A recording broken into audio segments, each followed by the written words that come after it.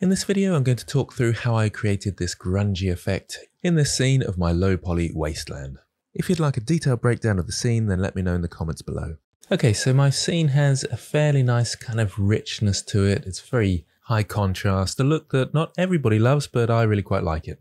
This is using cycles, but you probably could get fairly close with Eevee using the same techniques, and I'll show you how I've done it. So I'll bring up the shader editor, and I'll just zoom out my scene slightly. And the scene has no extra lighting, it's only got this HDRI in it. I'll show you the HDRI I'm using, so nothing particularly special about it. And that's from Polyhaven, called Construction Yard. And it's only a 2K texture. You don't have to go massively over the top and get 8K HDRIs. What I've done is plugged it into an RGB curves node. So if I click on the node and press M to mute it, you can see that's just adding a little bit of red. So I've got the red channel here and I've been playing with it a little bit.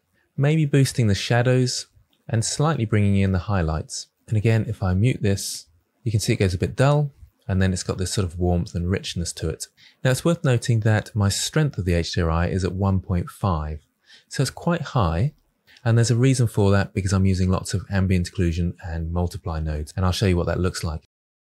So I've rearranged the shader editor to make it easier to understand, and now I'm looking at the objects material. So this is the one material I'm using for almost every single object. So you can see if I click on each of these, it's the same material. I'll just very briefly show you that if I go to UV editing, here is the texture that I'm using. And if I zoom into this object here, press L for the linked object because this is all one object so I can move things around easily. You can see it's all unwrapped on this one square, giving it that brownish color. So if I deselect that and go to the roof, you can see that's all unwrapped on this one color square here. And I've done that with every single object. So it's quite efficient. It's using one texture, but all the faces of different objects are mapped to different colors. So back to the shading workspace. So the one texture is plugged in here, and I've mixed it with a mix node here with an ambient occlusion node. Now with the Node Wrangler add-on installed, if I press Ctrl Shift and left click, you can see exactly what that node looks like. So I've gone massively over the top on the ambient occlusion here. So I've got an ambient occlusion node there. If I Ctrl left click and show you what that looks like, that creates extra shadow in the crevices. I've put that through into a color ramp to really boost it. So pulled up those blacks an awful lot and brought down the white so it doesn't make everything too dark, although it does a little bit. And then it goes into this mix shader. And I've set the mix shader rather than just mix, which would look like this, rather odd. I've set it to soft light, and that gives us this result for the color. It's sort of a bit of a painterly look, I suppose. And of course you can change the factor in terms of the influence of this ambient occlusion here. So that's the soft light node. And then on top of that, I've mixed it with a very similar ambient occlusion setup here.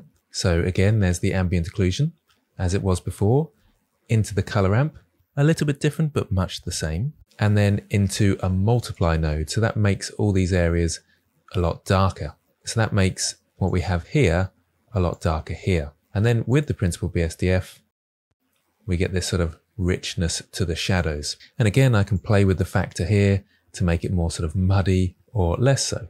Apart from that, there's nothing else that's special about this material. I've put the roughness right up to give it a sort of sandy, muddy look. The only different object in there is the rubbish bags, and they've got the same setup, but they've just got less roughness. So they're a tiny bit more shiny. So to achieve the look, it's mainly down to the soft light, giving us this interesting color overlay, and then the multiply, giving us those nice rich colors. So I would encourage you to use the ambient occlusion node with a color ramp and try out the different blending modes in the mix shader. I'm still experimenting with these techniques, so I'd love to see any results that you come up with, so make sure you share them with me.